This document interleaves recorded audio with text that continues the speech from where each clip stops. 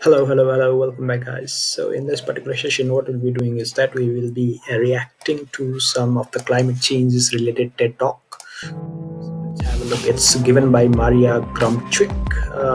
It's mid-uni graduation with grads, so it's about climate change.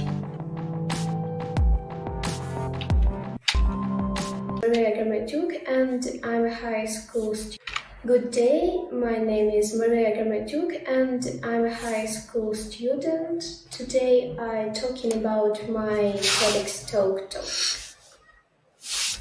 So, the beginning of my topic, our immune system has immense difficulties to adapt to the global climate change. According to a study by Shenfen, Lucas, Halley, the immune system is vital for our health and is heavily influenced by the climate. The connection between our immune system. So, the climate change has not received much attention so far, but it is crucial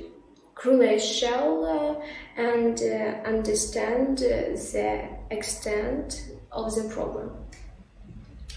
Due to global warming, air pollution, and the rising water level, the climate of the Earth is changing dramatically.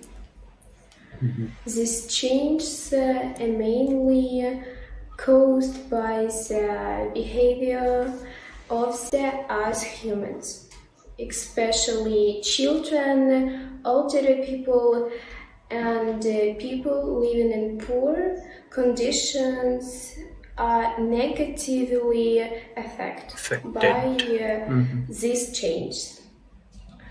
Once the body is fully developed, the immune system is also ready. This we know because children under the age of 5 often have an infection. The kids conditionally or inconsistently are affected by the climate change in every moment of their life.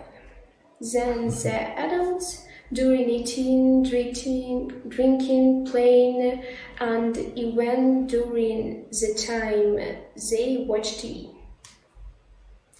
According to the American Academy of Pediatrics, pediatricians already see the facts climate change has on their patients due to the current climate change.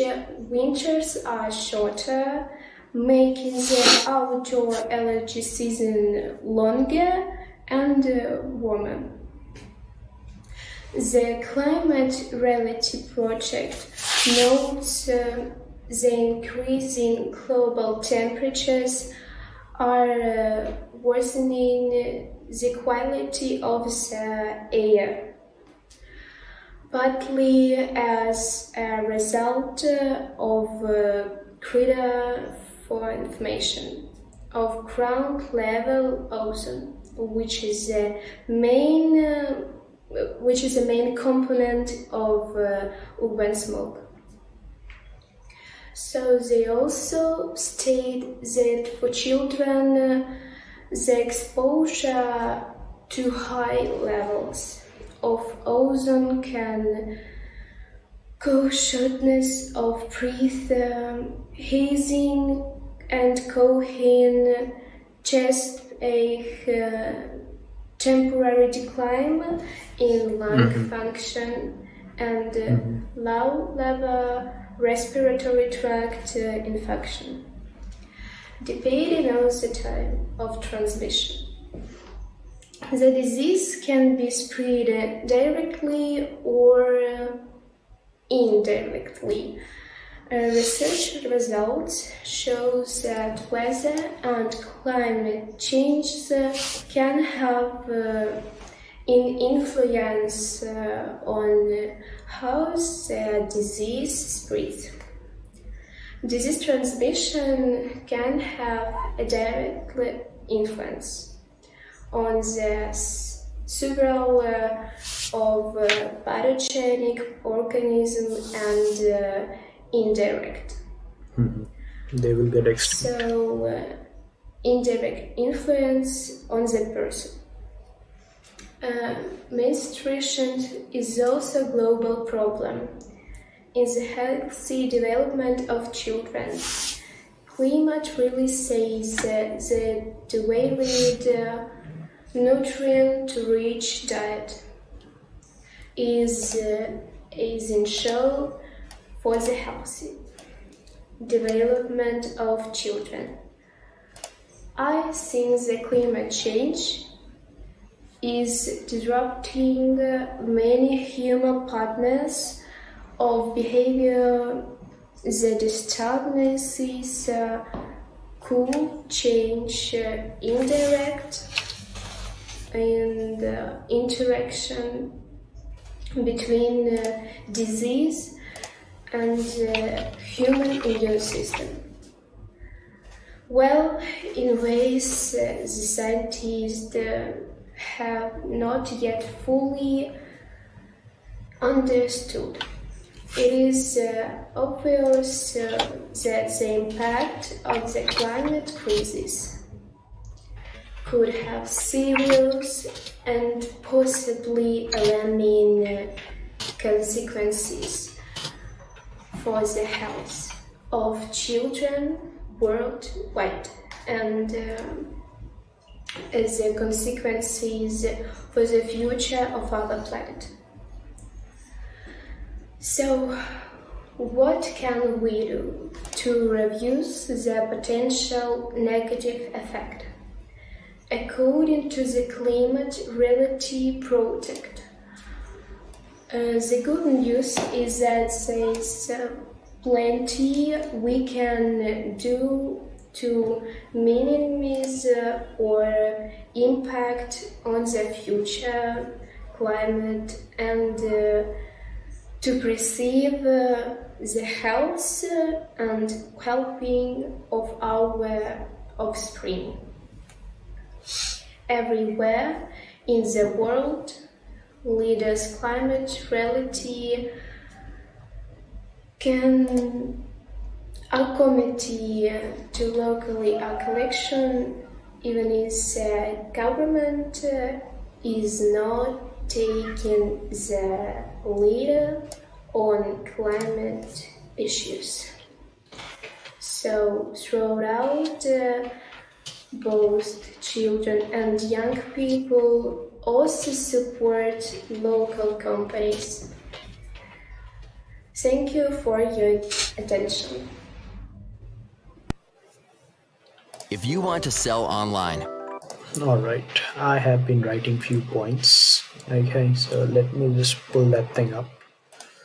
So okay, so what did she talk about was that she basically talked about immune system and its effect upon human immune system, I mean climate change and its interaction with human immune system, right?